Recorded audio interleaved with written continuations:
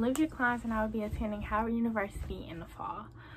Before the quarantine, I would definitely consider myself an extrovert, someone who always has something to do, schedule always busy, and I just love being around people and just getting out of the house, whether it's to go work out, to go to the store with my mom, or to actually hang out with friends or family. So when the quarantine started, I was a little bored trying to find things to do, but it was weird because not only was I able to leave the house, I didn't want to, which was something weird for me. So I decided to just try to read, just keep myself busy watching Netflix, try to pray, get closer to God during this time. And then I had the idea to just learn how to do some things for myself. So I learned how to do nails, I learned how to sew wigs because I figured I was spending so much money on those things before quarantine started.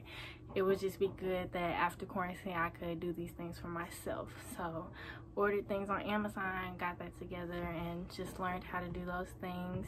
And not only have I learned those skills, but I've been working 10 times harder with my athletics and practicing for track so that when the time comes in August that I will be prepared for tryouts at Howard.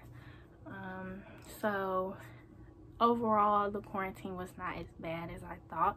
I learned new things. I learned that I don't need to have a busy schedule to feel content. I don't need to always go somewhere to have a good time and to feel happy. I learned that I can just do that in my own space. I learned that I could just do all of these things, and for that I am thankful for the quarantine, and I will take everything that I have learned with me as I go to school, just because it'll be so much going on and I'll be able to know, okay, like, you don't have to do everything to feel complete or to feel content. You could just rest, go home, focus on yourself at some point in time, and because it'll always be something else coming later. So that's what quarantine has taught me, and that is what I will take with me as I finish.